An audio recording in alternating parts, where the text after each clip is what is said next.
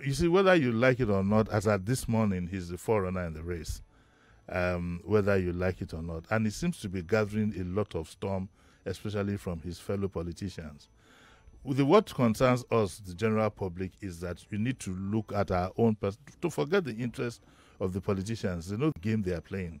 What you need to do back home, all of us here, is to think properly, when all the candidates do emerge, and see who you believe will carry you to the promised land. There's no promised land in something temporary. There's, in terms of money you are given to vote and so on and so forth.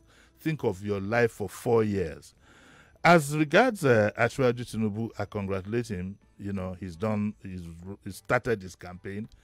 But at the same time, it is now time for us to ask him some pertinent questions so that we can lay a foundation. For example, we need clearance on all the rumors making the rounds about his age, schools attended, and we need his campaign team should now give us something to go by. We don't want to elect a president who, after being elected, somebody files a suit and says he's from Madagascar or he's from Benin, he's from outside Nigeria or South African or whatever. Because whether you like it or not, the origins of Tinubu have been very controversial.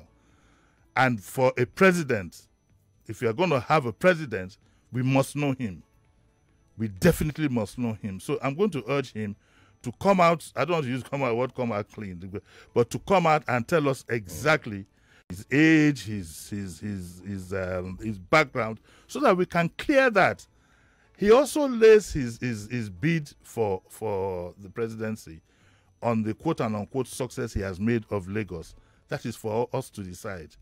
It's for you and for me and for him. All of us will decide whether, given the antecedents of what he has done in Lagos, you'd like to give him a federal ticket, as president. Why is Ohaneze fuming? They don't know how to play politics. That's as simple as that. Because you're fuming, but you haven't produced a candidate. What is Tinubu supposed to do? Sit back and wait for you? Or pick a candidate for you? He wasn't to play the right politics. Look, whatever you might think about this gentleman, when it comes to politics, he's a professor emeritus. Whether I'm going to support him or not is my personal... I don't want anybody saying is Jimi Disu, you are the one who made us vote for this or not vote for that. But remember, especially for those of you who might be doing this for monetary concerns and other concerns, you are going to consign yourself, to the hands of the next president for another 4 years. Having suffered, to a large extent in the past 8 years, the decision is left to you. Oyewale says on YouTube that it is common sense that whatever document Tinubu submitted as governor subsists until no man has just documents. So why the question? For information, I don't believe in Tinubu's candidacy, so this is about the man. He's saying that perhaps his document is already in the open. If anybody wants to know anything about him, when he was governor, those documents were still, could still be valid. I don't know why. I don't know why sometimes we're hypocritical about certain things.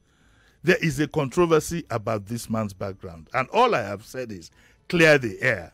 I'm not talking about whatever documents he submitted in the past, which he said somebody signed for him. If you remember, he said it was Afukuyomi who signed these things for him. I'm not talking about now. This is the presidency, Oga.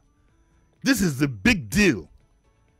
And it is difficult for you to tell people to cast your vote for you if you will not come out honest with them. He's qualified. There's no doubt about it. He's qualified. But there have been controversies about his background. He should clear the air. If he's going to need to apologize, he should do so.